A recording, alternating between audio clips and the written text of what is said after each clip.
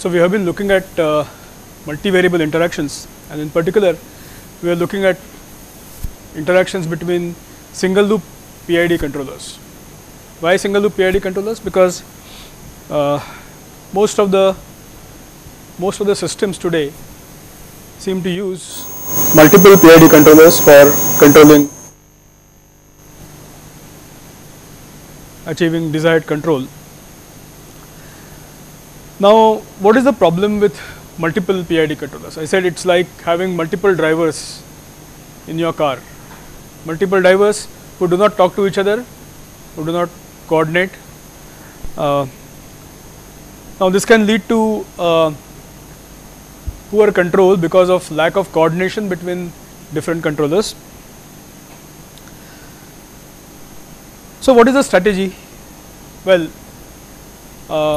most of the large scale systems like chemical refineries or power plants, where companies have already invested into single loop PID controllers, they obviously want to continue with that.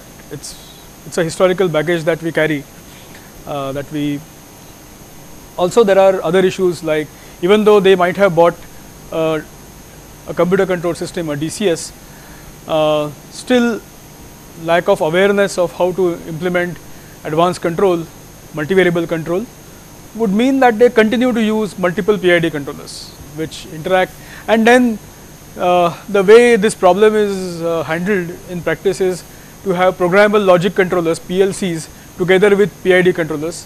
These PLCs are something like they act like a boss.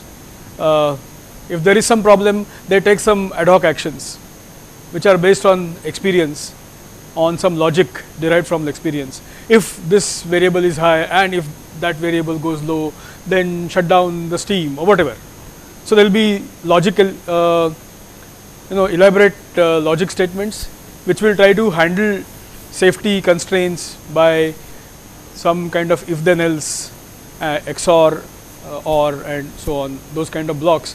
And actually designing a system which is interaction between these multi loop PID controllers and this logic is a very complex business. It's not so easy, and that is because the plant is multivariable.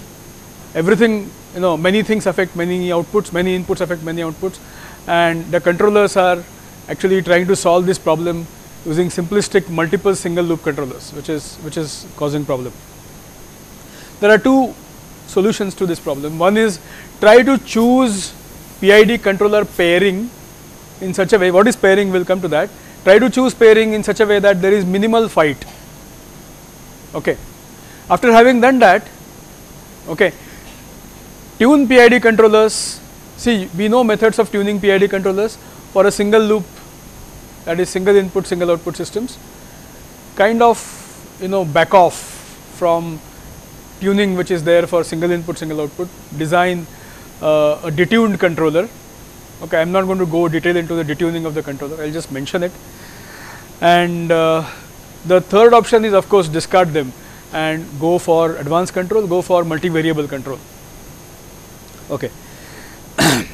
So, this example I was discussing in my last class, this is the 4 tank system, quadruple tank system. We have actually, I think Simulink model for this was, Krishna, you had shared the Simulink model for this, right? And then you can actually, if you have access to MATLAB, you can run the Simulink model. There are 2 PID controllers, or there is a PID controller design given in the paper which I have put on the net, okay, in Moodle. Okay, just implement those 2 PID controllers, you will see what happens. In Simulink, it's just take a PID block, attach it to this and see what happens when you try to control the system using 2 PID controllers. You can actually simulate and see what happens. Now, here this is a multivariable system, both the inputs affect both the outputs. There are 2 outputs, level in tank 1 and level in tank 2. There are 2 inputs, and we know that both the inputs affect both the outputs. So, how to pair? If I measure level 1 and manipulate wall 2 or wall 1? Okay, that is the question. Now there are two control walls, U1 and U2. Okay, here I have shown you one possible scheme. Okay, there are two possible schemes here. One possible scheme here is Y1 and U1. Now why Y1 and U1? Right now I am just explaining some concept. So numbering is arbitrary. What is Y1 and what is U1 is so right now. So don't think that I have paired 1 and 1. That's what I want to convey. Okay, so it did not be that 1 should be paired with 1 and 2 should be paired with 2. It's not like that. So right now I am showing you one scheme. Other possibilities, of course, measure Y1 and manipulate U2, and measure Y2 and manipulate U1. So that is another scheme. Which one to choose and why? Okay, so that is the question.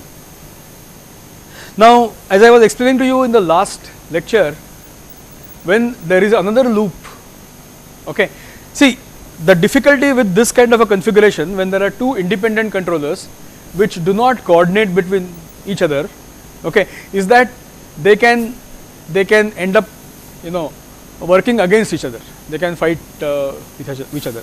See, that is because if there is some action planned by the first controller, its effect is transmitted to the second loop. Okay, so the second loop gets disturbed as a consequence of manipulated variable action of the first loop, and you know it comes back. So you perturb this loop, you unknowingly this PID controller. See, let's assume that everything is perfect. Right now both the levels are at steady state. Somehow level 1 diverges from the set point. What the reaction of the proportional controller, PID controller here, proportional action will immediately get into action. It will start changing the manipulated variable. So now there may not be an immediate effect felt because it has to go through this dynamics. So initial action is what this direct action is there. Okay, but after some time the effect of this M1 which is transmitted to Y2, because you change M1, level 2 gets disturbed, controller 2 will come into action. Now action of controller 2 will come back through G12 to Y1, and this is a loop. Okay, so and you can imagine if you have multiple such PID controllers which are not talking to each other, you know, these retaliatory actions of other controllers can be quite drastic. Okay, so we have to get some kind of an idea. Okay, if I have what is the change in the behavior, what is the change in the behavior of Y1 when this loop is open, that means Y2 is not controlled, and when Y2 is controlled. Okay, that is a logical way of going about analyzing the system. Okay, that is what we are going to do in the interaction analysis. Okay, so first thing which I am going to assume that the system is an open loop. Okay, system is an open loop, and I am going to do this experiment. I am going to give a step change in U1. Okay, I am going to give a step change in U1 by giving some magnitude change of delta U. Okay, and then I will record output delta Y1. Okay, the second experiment, right now think of this as a thought experiment. We are not actually going to perform it in the plant. Okay, we will find some way of doing calculations using just the gain matrix. I am looking at right now steady state interactions, steady state effects. I am kind of ignoring the dynamic component. I am looking at large time component, steady state behavior. Okay, so if I give a step change in the input, the output will go and saturate somewhere in open loop. This all of you know. Okay. Then what I am going to do is that I am going to close the other loop. See, I have been looking at interaction between Y1 U1. Okay, looking at interaction between Y1 U1. What happens to Y1 U1 loop when Y2 U2 loop is closed? Okay, and I want to come up with a measure of not just Y2 loop U2 loop is closed, all other loops are closed. See, suppose you have a system in which there are 5 PID controllers. Okay, I am going to look at y1, u1, I am going to look at one pair, okay, and then look at the open loop gain and then look at so called closed loop gain. What is this closed loop gain here? Is that all the other loops closed except y1, u1, okay, all the other loops closed except y1, u1. So, the effect that comes, okay, when the other loops are closed, I am going to call it as a retaliatory effect of the other loops, okay, retaliatory effect of the other loops. So, what is my first thing? And then I am going to take a ratio of these two. I want to find out a ratio of open loop change. See, this is open loop change when all the loops were open. This is change in y1, total change in y1, okay, when all the loops except y1, u1 were closed. Okay, every other loop is closed except the loop which is under consideration. Except that loop, everything else is closed. Now, I look at a ratio of these two effects. Okay, this ratio is called as relative gain.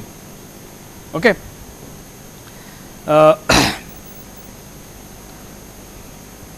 So, what we are going to do is we are going to find out relative gain for each input and output pairing, okay, and make use of this relative gain. See, this is delta y1 divided by delta u. I have given same change in both the cases, delta u, delta y1 by delta u, and this is delta y1 plus delta y1 r by delta u. Delta y gets cancelled, okay.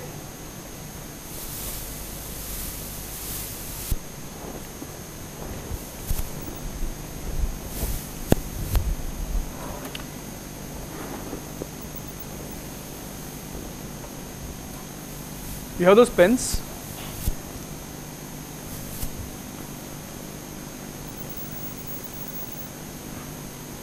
Yeah, no problem.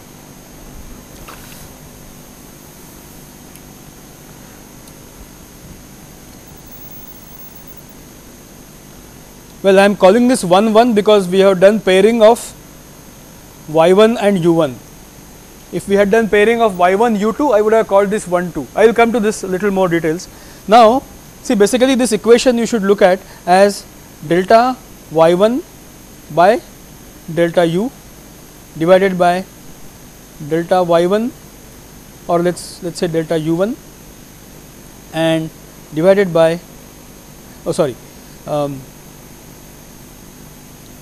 delta y1 plus delta y1 r divided by delta u1. Now, delta u1 cancels, okay. So, this and this will cancel and you will get this to be delta y1 upon delta y1 plus delta y1 r. So, this is retaliatory effect, this is the open loop effect. Linear system, we can just show that the two can be just added, okay. So, and then this index we are going to use for deciding the pairing, okay. So, it is a measure of loop interaction and it can be very useful in pairing. It is defined as lambda ij, okay. Relative gain lambda ij is defined as, if you do a pairing yi uj, okay, ith output, jth input. In general, you will have a system which have multiple inputs, multiple outputs, okay, and you want to do a pairing which is, let us say you choose a pairing, there are multiple possible pairings, right. If you have 5 inputs, 5 outputs, how many pairings you can think of? 5 to the power or 5 factorial? 5 factorial pairings. Some of them might be, some of them you can eliminate just by logical thinking, that from engineering viewpoint some of them are meaningless, Okay, but even if you do all that, 5 factorial is a huge number. If you want to screen 5 factorial, even for a 5 cross 5 system, it's not an easy thing. Okay, to screen. So you need some systematic way of screening these multiple options. Okay, so that's why we are coming up with this measure. So what we are saying is that this is a relative gain. This is between output y and input yi and input uj. The gain in the open loop divided by the gain between these two, this input output pair with all other loops closed. We are not worried how those are closed. What is the pairing? All the other loops are closed, perfectly working nicely. Other loops are closed and only this loop is open. Okay. So when other loops are closed, okay, so let's see calculation of RGA for a 2 cross 2 system, very easy task. What is the, if I give a step change here in delta U1, okay, open loop system, this is the steady state equation, okay. If delta U2 is 0 and if delta U1 is changed, what will happen? See, delta Y1 will change because of this equation. Delta Y1 will be K11, okay, and delta Y2 will change, which is not equal to 0 because you have given change in delta U1, but delta U2 is 0, okay. But right now we are worried about gain between Y1 and U1, okay. So open loop gain delta Y1 to delta U1 is K11, okay. Now my second situation is this. How will you do gain calculations? Can you do it? I have given you this model. Okay. Now what if there is a PID controller? What will happen if there is a PID controller here? If I give a step change in delta U1, what will happen? See, controller will make sure if it is a PI controller or a PID controller, there is no offset. Okay. So the PID controller will act and it will make sure that delta Y2 becomes 0. Okay. Can you calculate the gain between delta Y1 and delta U1? Try it, no? You have this equation. Now because of PID controller is there, delta U2 will not be 0. Delta U2 will be non-zero in this case. How will delta U2 change? So as to keep delta Y2 0. So find out, and then you find out what should be the gain between delta Y1 and delta U1 under this situation.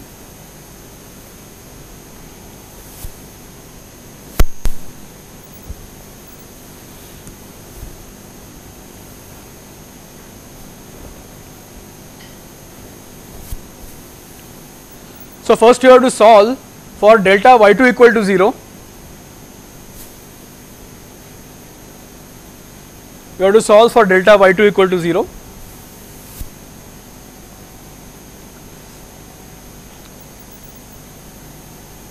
Delta Y2 equal to 0 will give you delta U2.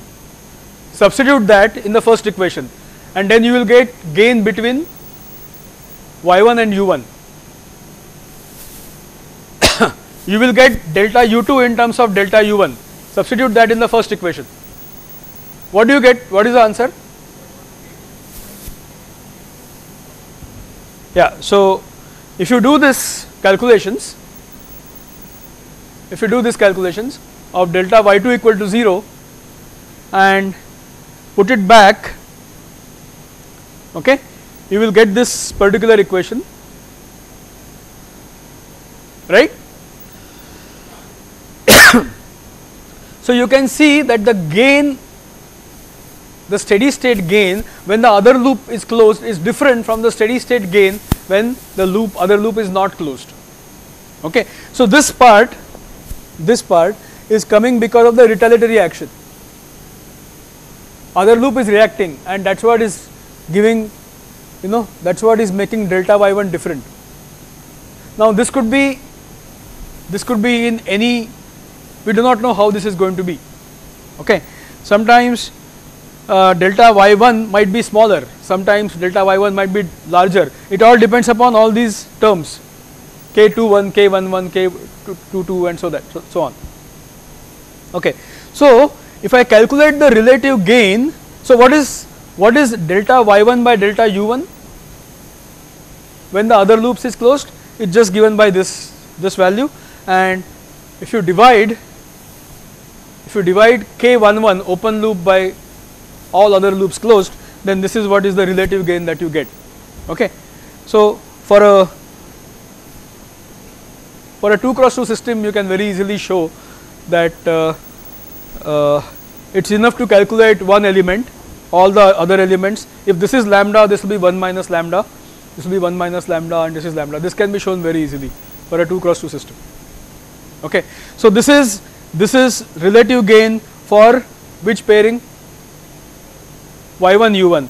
This is relative gain for y1 u2. This is u2 y1. Okay, and this is y2 u2. Okay, so we have calculated relative gain for each possible pairing. Okay, and now we are going to take a call using values of this relative gain. There is one very nice thing about relative gain. See, the gains themselves depend upon scaling or the units chosen to represent a variable, right? A gain would depend upon, but relative gain doesn't depend upon, it's gain independent, it's unit independent, it's scaling independent, because it is ratio of two gains. Since it is ratio of two gains, okay, or ratio of gains, let's say, because 2 is here, well, in this case, yeah, ratio of two gains in the same units actually, whether it is multivariable or single variable, it's ratio of two gains, and it is scaling independent. That is very important. This is a measure which is not depending on any which way you represent your variables. Okay, so this is a scaling independent measure, and that's why it's very popular. Well, I don't know how much of it is still used in the industry, but it's a historically this is a very important development in. So let's look at a simple example again. Now this is one of the benchmark problems in process control literature. This is called as this is a transfer function matrix for a distillation column, in which mixtures are separated into using relative volatility. You separate mixtures of lower volatility and higher volatility mixtures are separated. So, well, from a control engineering viewpoint, you can look at it as 2 input, 2 output system. The purity of the product at the top and the purity of the product at the bottom. Okay. Well, simplest distillation would be, you want you have a mixture of water and alcohol, and you want to get alcohol separated from water. Okay. Obviously, you are worried about the purity of alcohol, which is product which has to be sold in the market. So the top distillate composition, let's say it is alcohol and bottom product is water. Then you have what, methyl alcohol, of course. I don't know about ethyl alcohol. Ethyl alcohol also will come as a top product, right? Ethyl alcohol will be a top product and water will be a bottom product. So you are worried about the compositions because you want to sell it to the market. Okay. There are two inputs to the system. One is reflux, that is some part of the product is put back into the distillation column to get good separation, good purity, and you provide heat. You provide heat input to the system. There is a reboiler at the bottom where you provide heat. So there are two inputs and two outputs. What should be the pairing? Okay. So if I take the steady state gains and find out RGA for this relative gain array, it turns out to be 2 and minus 1. Okay. What is the meaning of minus 1 and what is the meaning of 2? How do you interpret? Let's go back to this definition.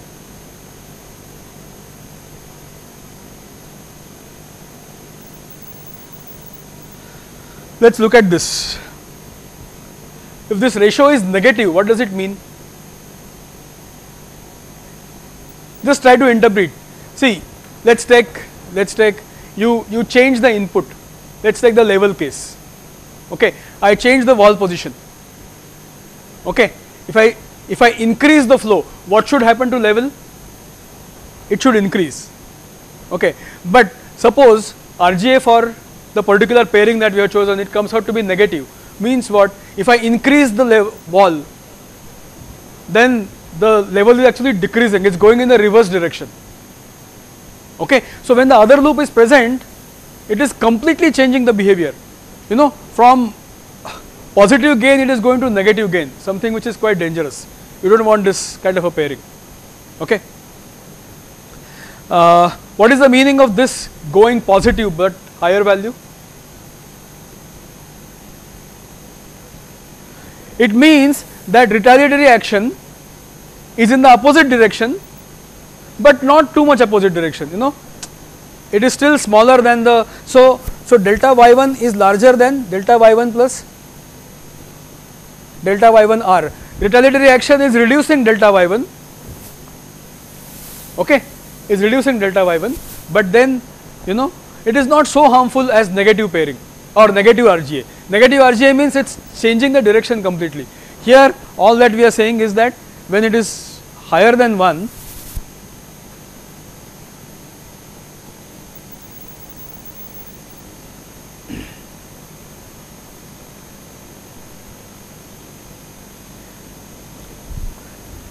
okay, so definitely I don't want a pairing in which the gain is changing sign. Okay, so I immediately reject this. Okay, the only possible pairing for this is these two. Okay, so only way I can pair this is, okay, I have given the pairing here. Yeah, pairing here is the top composition is to be controlled using reflux ratio, the bottom composition is to be controlled using, or is to be controlled using the bottom flow rate as a manipulated variable. Okay, bottom draw as a manipulated variable. So this is what comes out from this analysis. Okay, here I have given some PID tuning parameters. Don't worry about them right now.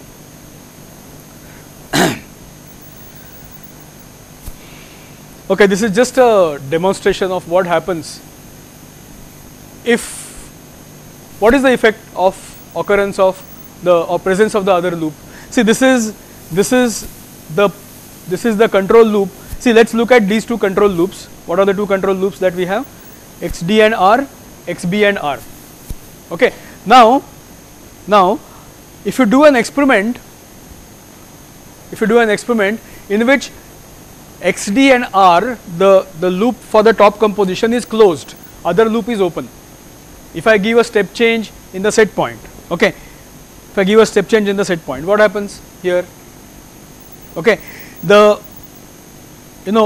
it settles to the new set point within 7 minutes. Okay, if I repeat my experiment with the other loop closed, see what happens.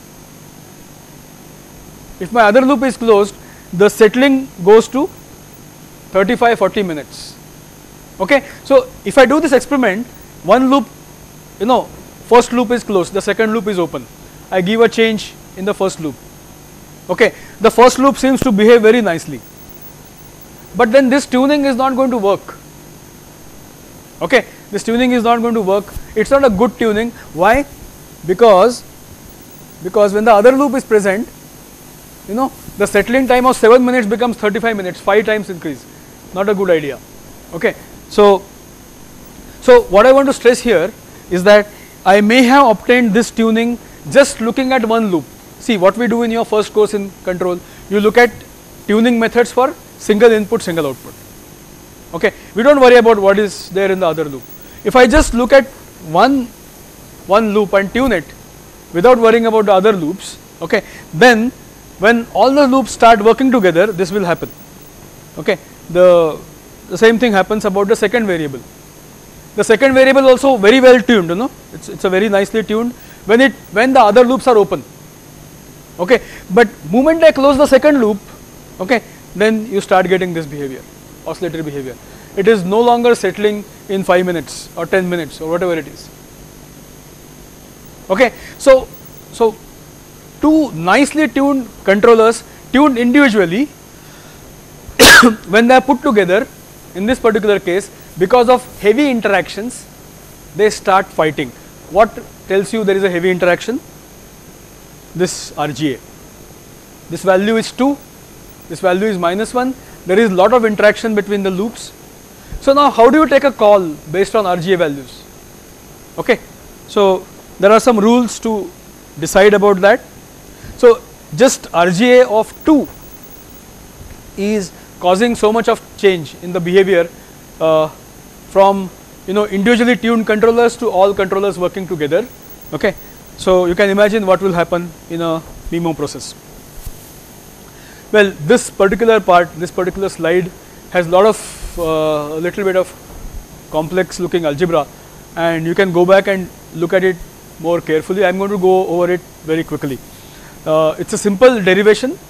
How do I calculate RGA for a multiple input, multiple output system? Okay, this derivation is for a square system. Okay, it's for a square system. There are number of inputs equal to number of outputs.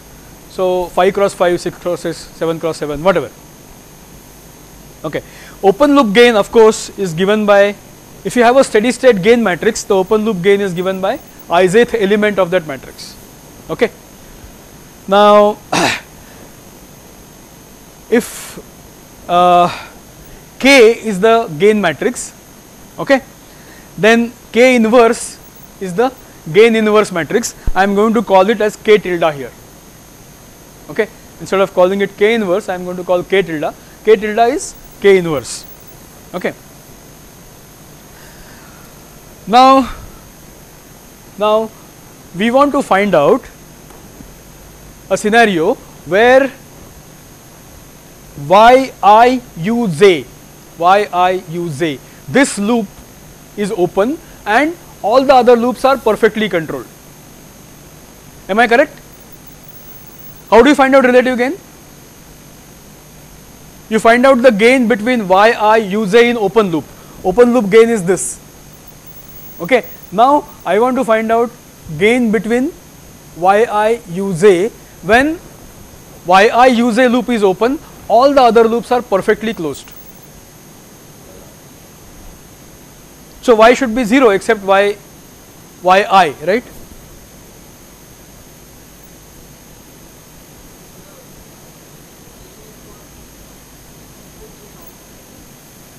Input, no, here I have taken Ij, I output and J, no, Kij is dou Yi by dou Uj, no? Y is the output. Yeah, output I. So I want output I to be all but output I to be perfectly controlled. So ith output will be non-zero, all other will be 0 because we are assuming that there are PI controllers controlling all the other outputs.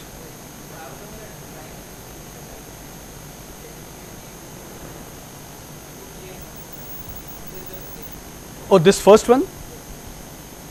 Oh yeah, this one is, yes.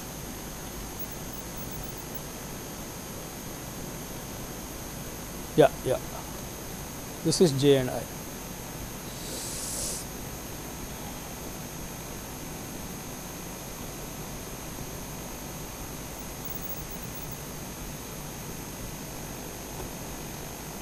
Yeah, this is steady state between output input J and output I. Yeah. Okay. So now I want to find out this. Okay. Now to find out this, see, to find out what is the effect of U when all the other loops are closed, I am going to use this inverse equation. I am going to use this inverse equation together with this particular vector. Okay. So the way I am going to do this is I am going to find out dou u by dou u I, dou u z, dou u by dou u z. Why dou u by dou u z? Why I want to find out this matrix vector? Because when other loops are closed, see, when other loops are closed, u1, u2, u3 or whatever, uj plus 1, uj plus 2, uj plus 3, all of them are going to change in response to change made in uj. I want to find that out. Okay. So, essentially I want to find out dou u by dou uj. Okay. Yeah. At steady state, I am looking at only steady state. Why? No, we have PID controllers, no. Open loop they will be 0, not in the closed loop. We are looking at a situation where all the other loops are closed, yeah, except yi, uj. Other loops somehow have been paired and have been closed. We don't ask how.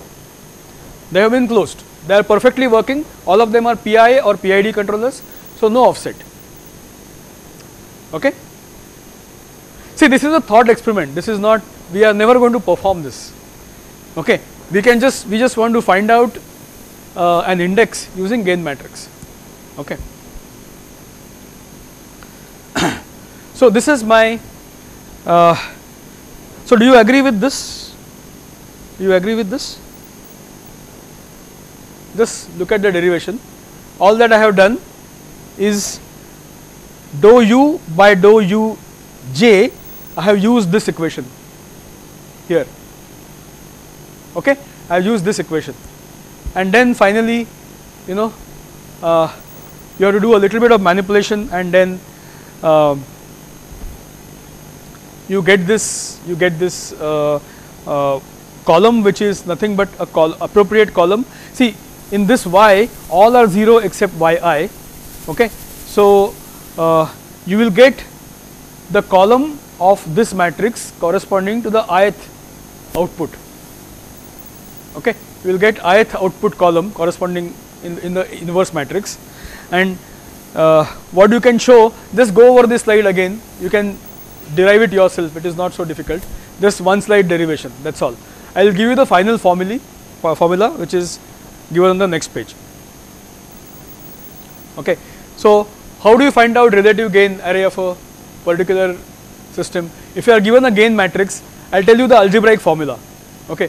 Algebraic formula is take the gain matrix, okay, take the gain matrix inverse transpose, okay, and then do what is called as Hadamard product. Hadamard product is, or Schur product, sorry, Schur product. Schur product is, you know, element by element multiplication.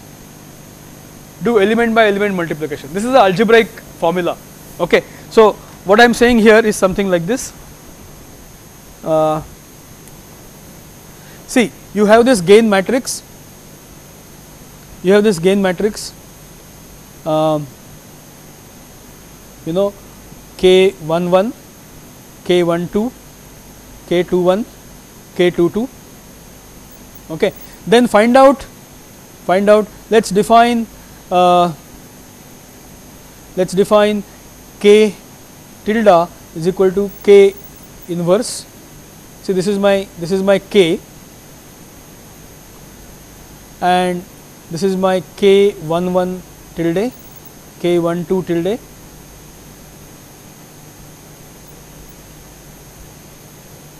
So, this is K tilde, which is same as K inverse, okay, and then take element by element product, which means K11, K11 tilde, K12, K12 tilde,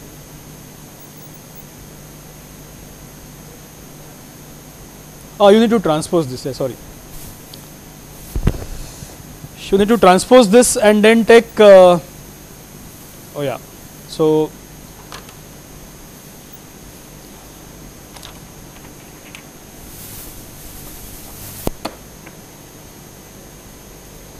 So we write K11, K12, K21, K22,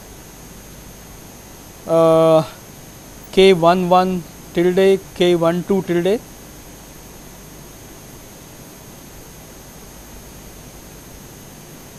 and then RGA is simply K11, K11,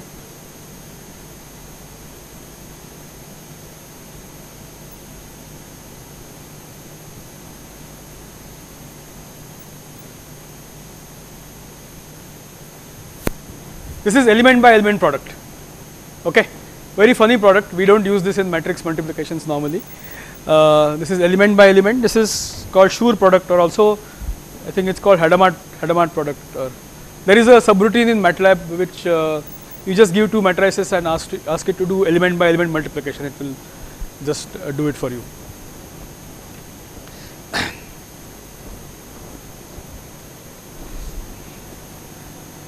Okay, there is one very nice property of this matrix, is that all the elements sum to 1.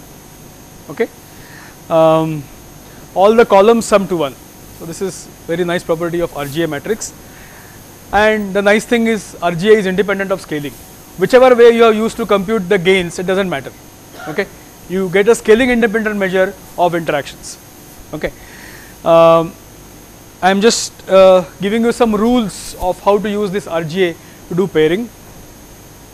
Okay, what if RGA is, let's take a 2×2 system. Let's go back to 2×2 system. If lambda 1 1 is 1, what does it mean?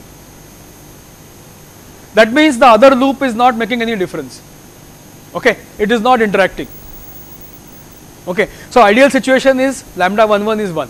Other loop, whether it is present or absent, is making no difference. Okay, ideally it should be equal to 1, but that may not happen. It should be close to 1. Okay, so what we should do is we should look for that pairing, okay, in which RGA element is close to 1, because if RGA element is close to 1, other loops are not bothering this loop. Okay, that is what it means. What if it is less than 1 but greater than 0? If it is less than 1 but greater than 0, it means that the other loop is acting in the same direction. Okay, it is increasing. So retaliatory action is, suppose the original action, if you give a change in the flow rate, the level increases, the retaliatory action further increases the level, and that is why the RGA is smaller, is less than 1. There is interaction, but we roughly say that interaction is strong if it is between 0 and 0.8. Okay, between 0.8 and 1 we say that the interaction is low. It's not making too much effect on the so this is little bit there is a heuristics coming in here. If it is 0, what is the meaning of 0? Interaction is very strong, other loop is nullifying the effect of, I don't want to choose this. Okay, if other loops are present, it is almost nullifying the effect of the action of U1 action is getting nullified by the presence of other loops. I don't want this pairing. What if it is greater than 1? The retaliatory action is in the opposite direction. Okay, yeah, it is reducing the effect of open loop. Okay, but still it is not bad as having negative. Okay, it is not so strong. So if it is less than 0, we don't want that pairing. Okay, we just reject that particular pairing. We don't want that. And so lambda is less than 0, we don't use this. So I am just going to show you this for a little more complex case. This is, there are a refinery distillation column. There are four measurements: top composition of the top product, side. There are in a refining system, when you, let's say you have a crude oil coming and you are refining it into different products. The top product could be light hydrocarbons. A little below that, in a huge column, little below that will be petroleum. Then you will get kerosene. Then you will get aviation turbofuel. Then you will get heavy oils and so on. From the same column, you draw different products of different volatility. So these are the draws. They are called as side draw, side product. So there are 4 compositions which are important, and you have 4 manipulated variables. You have top flow rate, bottom flow rate, and 2 side flow rates. There are 4 flow rates which are manipulated, 4 compositions which are controlled. Look at this as a look at this as a control engineer. It's a system with 4 inputs, 4 outputs. You want to put 4 PID controllers. Okay, you have, let's say you are given steady state gain matrix. Okay, you are given steady state gain matrix. Now, if I do RGA calculations for this particular system, it turns out to be this. Now, can you tell me how should I choose pairing?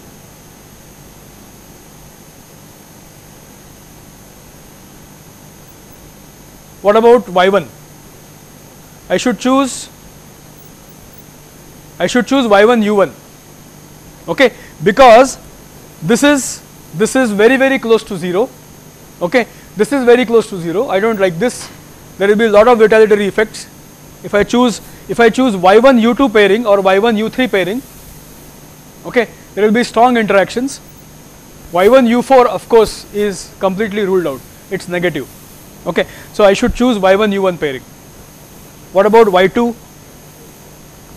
Y2 should be U4. Okay, Y2 should be U4. Y3, we have no choice but to go for only positive pairing. There is a lot of interaction, but we can't help it. All others are not acceptable. Okay, and here this is closest to 1. Okay, now how many possible pairings you can think of for this system? 4 factorial, that is how much? 24 possible pairings. Okay, from that you have arrived at one possible pairing. Okay, you arrived at one possible pairing just using this simple analysis. Look at the power of this simple method. Okay, it can tell you what is that choice of pairing which will give you minimum fighting between the loops. Okay, this doesn't mean the fighting doesn't exist, because look here, this is going to cause problem for you, this is going to cause problem for you. Nevertheless, this is best possible pairing. This is the least fighting or the least interacting loop pairing that you can think of. So this method is quite powerful, very simple method based on just gains, and then you can choose pairing. So question is, should we go for multivariable controller or multi-loop controller? In a plant, if you don't have a choice, if you have to go for 4 PID controllers, your employer says, well, I don't believe about model based control and observer and all that you're talking about. I won't go to the market, buy 4 PID controllers and put them. Then you should choose that pairing which is giving you least interaction. It can be also used for screening options. See, suppose I have 3 inputs and 2 outputs. Okay, I have 3 inputs and 2 outputs. Y1, Y2 are the 2 outputs, and U1, U2, U3 are 3 inputs. Can I use RGA to screen out? I can use 2 PID controllers. Okay, I can use 2 PID controllers, because PID controllers, 1 input, 1 output. So which one to use? So in general, for a bigger plant, this problem is much bigger. The Tennessee Eastern problem which I showed you, there are 12 inputs and there are 54 outputs. Okay, which subset of which 12 among the 54? There are, see how many combinations are there. And that one thing which I showed you at the Tennessee Eastern plant is a small section of a chemical plant. There are many such units. Each one will have many inputs, many outputs, and the pairing problem is a huge problem. It's not a simple problem. So what I'll do is I'll find out RGA with respect to each possible pairing. Okay, so I can take Y1, Y2, U1, U2, Y1, Y2, U1, U3, and Y1, Y2, U2, U3. Okay, which one you will go for? You will go for this pairing. See, because here this 0.76 is higher interaction than 0.84. Okay, in this case this is negative and this is too high. Okay, so you don't accept this. Okay, so it is very, in this particular case it's easy to say that this is the best pairing. Okay, you can notice one thing here. If you add the columns, they will add to 1. If you add the rows, they will add to 1. Okay, same thing is here. Just check here. If you add the columns, column will add to 1. If you add the rows, they will add to 1. It's a nice property. Helps me to give a problem in the exam. I can give you an RGA with missing elements. You have to fill in. Just know that summation of row or summation. So suppose but this is not just the thing of giving a problem in the exam. In the plant, suppose you know some gains partially. Okay, some gain elements are known partially, and if you are able to compute RGA elements for some of the, if you have just partial RGA information, you can fill in the matrix by using this property. It's very okay. Now this is one big problem about RGA is that you are just using steady state information. You are not using dynamic information. There have been attempts to extend this to dynamics in frequency domain.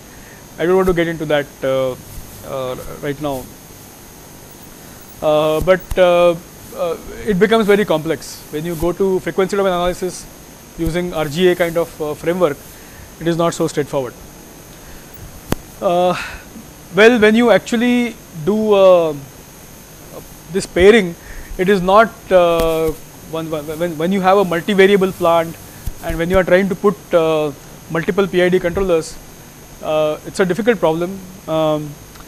You cannot just rely on one measure, that is RGA. We use one more measure, which is singular value decomposition. Okay, it's a powerful analytical tool. It can be also used for robustness analysis. I am just giving you some idea about this. What is the singular value of a matrix? Do you remember? A transpose A or AA transpose, eigenvalues of A transpose A or AA transpose, these are called as. So here what we do is we find out eigenvalues of K transpose K. Okay, you take the gain matrix, and for the gain matrix you can find out singular values. Okay, now singular value,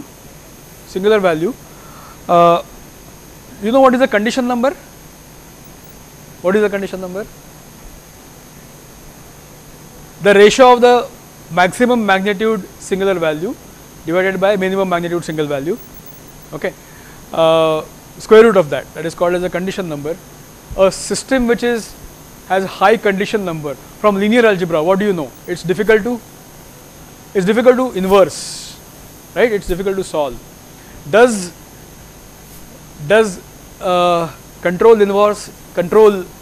controller design, does it involve inversion somewhere? Let's look at steady state. Forget about the dynamics. Look at the steady state. Okay. Look at the steady state. What is delta y? Delta y is the output, and what is delta u? U is the input. Okay. When you design a controller, you give a set point. What do you give a set point on? Output. You give a set point on the output, and what do you want the controller to do? You want the controller to find that input which will take the system to the desired output. So if you forget about the dynamics, look at the problem only as a steady state problem. Actually, you want to solve this problem. Given delta y, find delta u, right?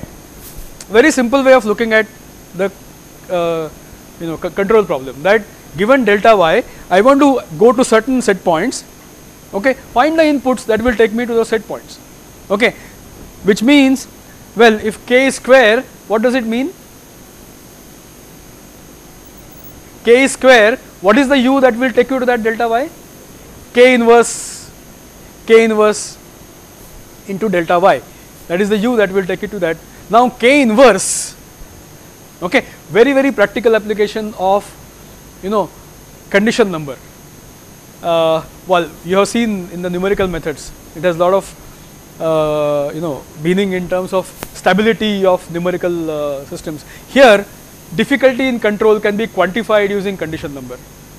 Okay, if the gain matrix has high condition number, which means your system is ill conditioned. Okay, a system is ill conditioned, difficult to control. Okay, well, there is only one trouble with this analysis. It is condition number is dependent upon the scaling of or choice of scaling that is used for gain calculation. So this is not a gain, this is not a scaling independent measure. Nevertheless, this gives you a good idea about how good is your. So for example, no, it is not. It is ratio of eigenvalues. It's ratio of eigenvalues. Eigenvalues depend upon scaling. It's ratio of the eigenvalues, but the eigenvalues themselves depend upon the scaling. See, you have different gain elements in the matrix. So each one you can have different scaling, and if you change the scaling, this ratio will change. It is not independent. That is not the case about RGA. See, RGA you are doing point to point calculations. Here you are not doing point. Okay. So for example, in this particular case, I could have compared this just like I compare them using RGA. I could have compared them using condition number. Okay, which subsystem is well conditioned in terms of inverting. Okay, I can check that. So condition number is a useful measure. So you can actually find out that subset of variables which is well conditioned in terms of control using the condition number. That is a larger condition number implies you have trouble. Difficulty in the sense that good. Determinant is well, not determinant is singular. It means that inversion is difficult. Okay, inversion is unreliable. Okay, in computationally it means that when you try to invert, the answers that you get. So see, it is to be taken little bit of qualitative interpretation. Okay. You think of it that designing a controller is like inverting the gain matrix. Okay. Now, when you try to realize gain matrix inversion numerically, okay, because of gain matrix is ill conditioned, okay, computation of its inverse can get into numerical trouble. You can get spurious answers. Okay. I can show you some example. Maybe I can put those notes on the Moodle, where you take simple 3×3 matrix or a 4×4 matrix, 3×3 matrix, okay, and if it is ill conditioned, if you find it inverse using MATLAB will give you something with a warning saying that this inverse is not reliable. If you multiply the two, you will not get identity matrix, you will get some arbitrary things. Okay. So trying to invert a ill conditioned gain is inherently difficult, is what one has to realize. Okay. So one can face problem in realizing a controller. That is what it indicates. Okay.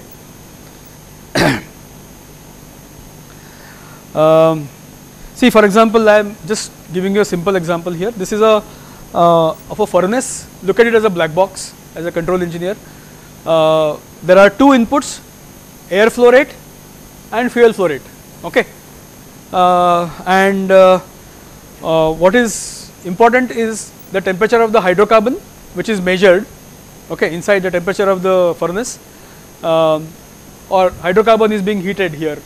You have a furnace in which you are burning fuel and you are heating up some hydrocarbon to some temperature, and you monitor the exit. See, you are burning fuel, you monitor the exit concentration of oxygen. Okay, in the flue gas, you monitor the exit oxygen concentration. Okay, so these are the two controlled outputs. Okay, exit concentration of oxygen in the flue gas, and you are heating some fluid, some hydrocarbon in the furnace.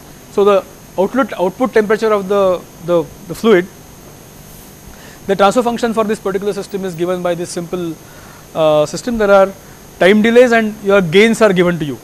Okay, with reference to two flows. You can appreciate here the gain values, are quite magnitudes are quite different. That is because, see, this is temperature, this is concentration.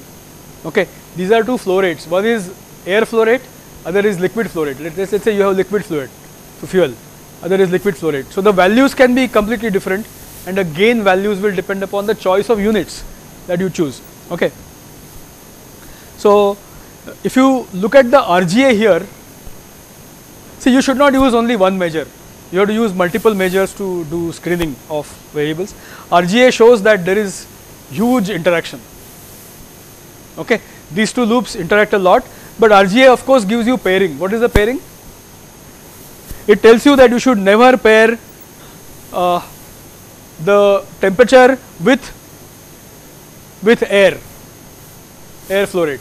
You should pair temperature with only with the fuel flow rate. That is, the other pairing is not allowed. Okay. And in this case, singular value analysis also indicates difficulty in control, because you get this condition number which is very high, 7000.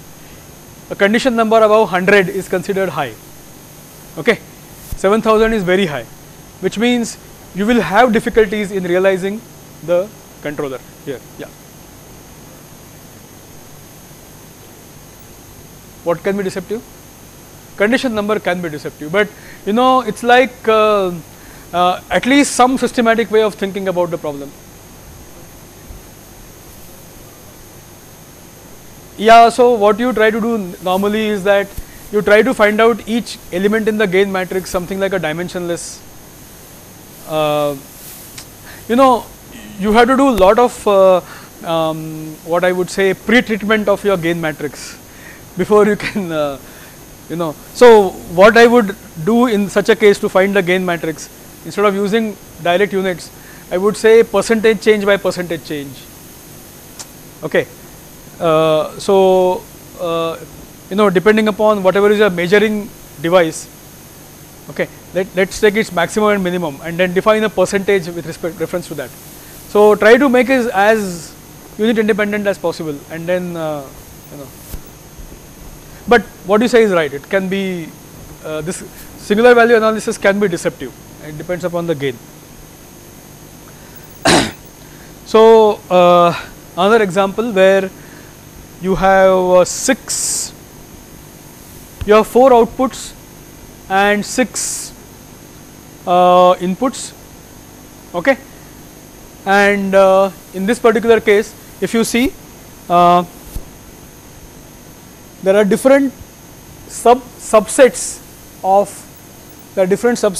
manipulated variables taken. Okay, and then for each subset you find out the condition number. Outputs are same. There are 4 outputs. I have to choose 4 inputs. Which 4 input to choose? Okay. See, so this can be used as a pre-screening. In this case, these two are. See, this one is definitely not. This one definitely not a good combination, because this is 60,000. This is 1,16,000. This is 9,000. So these 3 are ruled out. Okay. Among these three are competing. Okay. Now I can use RGA on these 3. Okay. See, I have to use.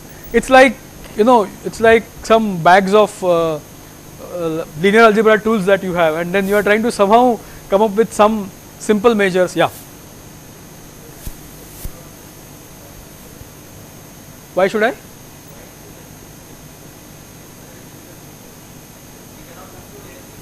So we are not going to use this only thing. No, we are going to use multiple. So there are, for example,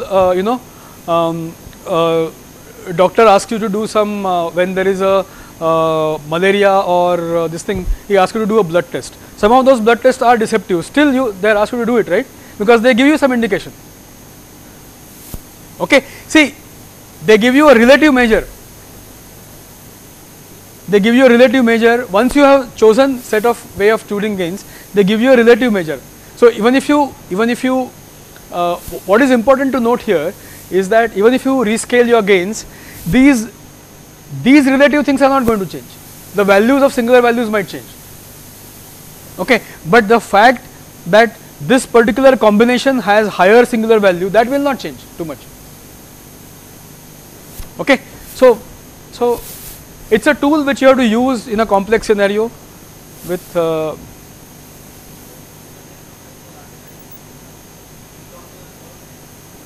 no, larger condition numbers.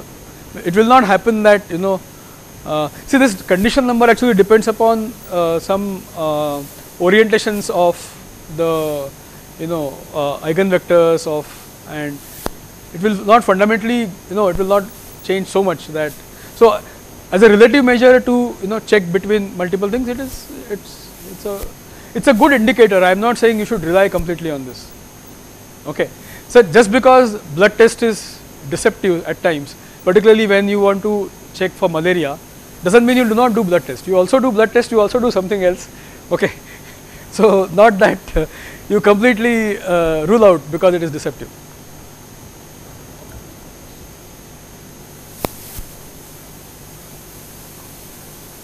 All this?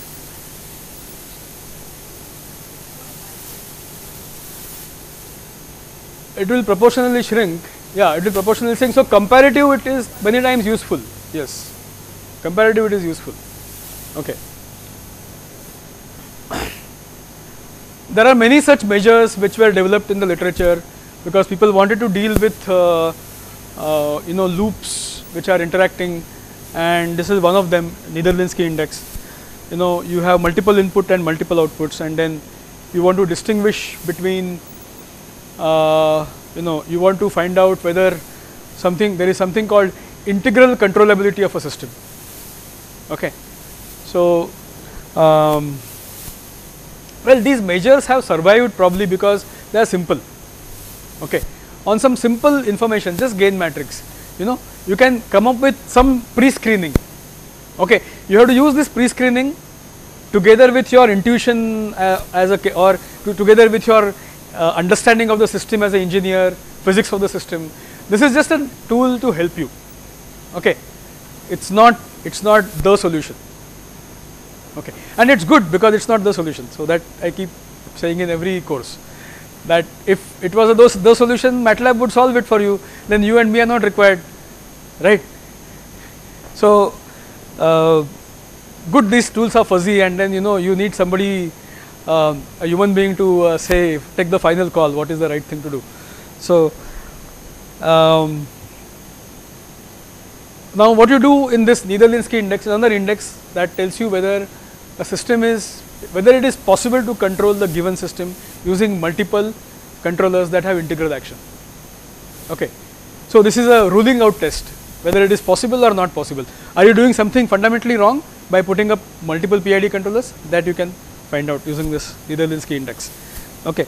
So, you rearrange the matrix in such a way, the transfer function matrix, such that your chosen pairing appears on the diagonal. See, you have already done pairing, let us say, using RGA. Okay. RGA did not consider anything about stability. It just told you, you know, pairing, which way to do, and it rejected pairings which can potentially lead to instability. Negative element pairings can lead to instability. So, those were rejected. It does not say anything about whether it is possible to control. Okay. So, what you do here is, this is again a gain dependent index which you can find, and you know, it shows that if this particular index, okay, this index is, first thing that you have to do is to rearrange the system, the transfer function matrix in such a way that the paired variables appear on the diagonal. Okay. And then you compute this index. Okay, I am giving you this without a proof. If this index is negative, system cannot be controlled using multiple PID controllers. Okay, that is what it tells you. So, it is a screening test. These are all screening tests, and you have to use them as, you know, bunch of tools to analyze a multivariable system. I will just go back to this furnace example. In this furnace example, RGA showed us this particular pairing. Okay. And I am now reorganizing. See, what is required? Once you have chosen the pairing, you reorganize this transfer function matrix such that the paired variables appear on the diagonal. Okay. So, what I have done is, see here, air and fuel was there, I have changed the matrix to fuel and air.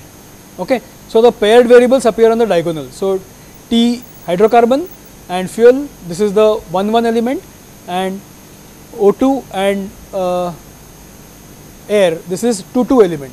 Okay, this is the paired.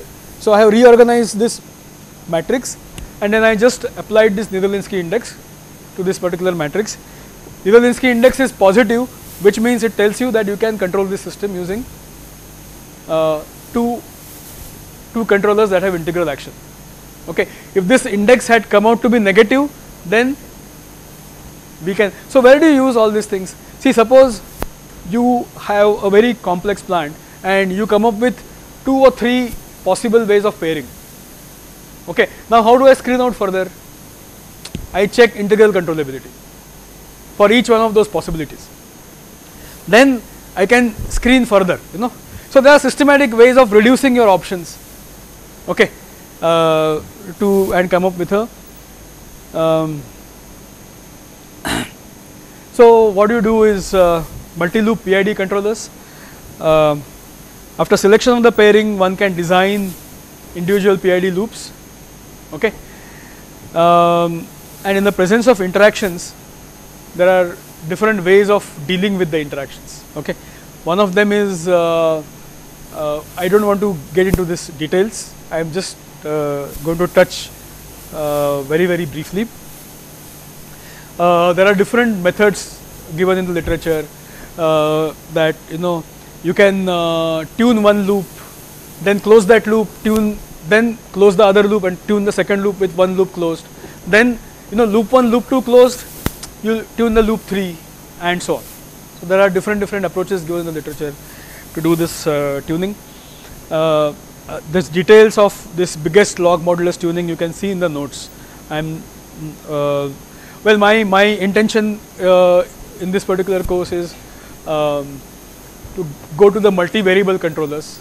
This is just that the some exposure to the multi-loop controllers that you need.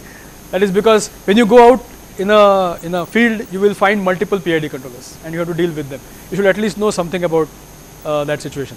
Okay.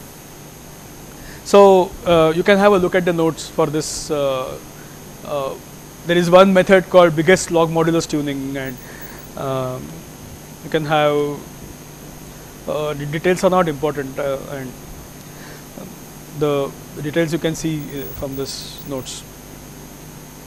So I want to just skip this, and then I have given some example where if you do this detuning procedure, follow this detuning procedure, you can come up with reduction in the interaction between the loops. If you want a summary of this, it's something like this. You individually design each controller, okay, and then put some factors so that you reduce the gain and increase the integral time in such a way that the loop interactions become smaller. Okay, so this is the iterative design method, which there are sequential tuning methods. So you tune one loop, keep the plant open, tune one loop, close it. With one loop closed, tune the second loop, close the second loop. Okay, with 1 and 2 closed, tune the third loop, go on doing it sequentially and so on. Okay, what I am interested in talking about is this idea of decoupling. Okay, and this decoupling is finally going to lead us to multivariable controllers. So now I am getting into the era of multivariable controllers. So look at this diagram here. See, till now we were talking about 2 PID controllers, okay, and the process part had interactions. Okay, now can you have a controller which is slightly different? So this controller has one more leg here which provides some kind of compensation here. Okay, the same thing is here. There is one more compensatory element. So this controller together is not this and this, it is GC1, GC2, T21 and T22. There are 2 more elements, cross links, that I am introducing now. So this is a multi-variable controller. It will try to simultaneously change, if I change the set point, it will change U11 through this route but it will also try to change simultaneously U1, 2. If I give a set point change in 1 and do not change the set point 2, what should happen? The set point, the level 2 should remain constant, only level 1 should change. Okay. If this has to happen, then there has to be simultaneously, you have to take simultaneous action of U1 and U2 such that only U1 changes, only Y1 changes, okay, and Y2 does not change. This to happen, I need these cross links. Okay. So these cross links are called as dynamic decouplers. Okay. These cross links are called as dynamic decouplers, and these decoupling elements help you to eliminate the interactions.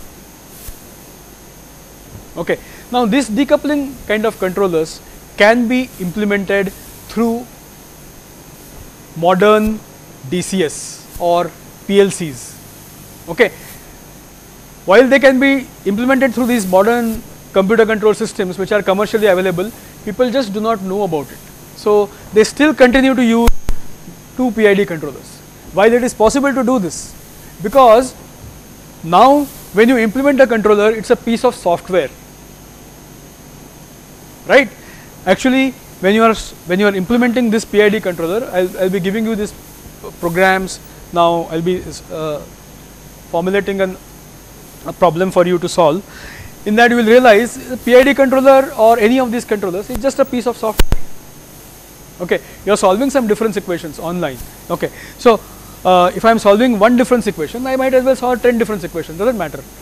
Okay, so now implementing a multivariable controller is not a big deal. It's just solving some more equations. Okay, which is very easy with given the kind of computing power that we have today. So developing such complex controllers, cross-link controllers, is not at all difficult. It's very, very easy. It's just that people don't know about it, that using existing hardware and software which is there in a DCS, distributed digital control system, or computer control system, or PLC, it's possible to do this. Okay. So we will stop here. I can see a lot of people getting bored beyond this point, and what I want to do is, can I do this? Okay, I'll just so this lecture, next lecture, I want to use to do a transition from multi-loop control to multivariable control. Okay, so I will start with multivariable control, but this is what I want to do. Can I introduce 2 extra elements? Okay, can I introduce 2 extra differential equations or difference equations? Computer control system will be difference equations, or continuous time system will be differential equations, such that effectively system behaves like this, as if there are 2 decoupled loops. Okay, is it possible to do that? This is called decoupling. Okay, using extra blocks, I am going to separate the effects. I am going to view them as 2 separate things. So how do you do this? If you have a transfer function matrix, we'll look at it very briefly. Okay, and then we'll move on. We'll move on to state space, state feedback controllers. I'll go on talking about observers, Kalman filtering, quadratic optimal control, and so on. Okay, so now what I want to do now, which is the course is going to become more intense now, because now we will start doing the computing assignment. Okay, so we'll set up this examples by Friday. I want to form groups, roughly 3 students in a group. Okay, and there will be 3 main components of this assignment. Okay, so you can choose to solve it whichever way you want. One person takes lead in one component, other person takes lead in another component. So 3 components are the 3 components of this course. One component is parameter identification, model identification, whatever we did till mid-sem. So you take this plant, simulate its dynamics, collect data, okay, and use it to develop a model from system identification toolbox of MATLAB. That is part 1. Part 2 is observer design, what I am going to cover next. Part 3 is the controller design. So whatever we learn as a part of this course, you implement it on this particular thing, make it into a project. Okay, this is going to be a very, very important component, about 25% of the marks. Okay, so you can choose your partners. Okay, we are going to put 5 problems, and if you think you can bring a problem from your domain, like you want to do from automotive domain, fine. Okay, you can bring a problem from your domain. Just contact us, show it to us, and we want to monitor this in 3 stages. So we'll have 3 evaluations of this, and I'll give you a demo program. Okay, there will be a basis from which you can write your own programs.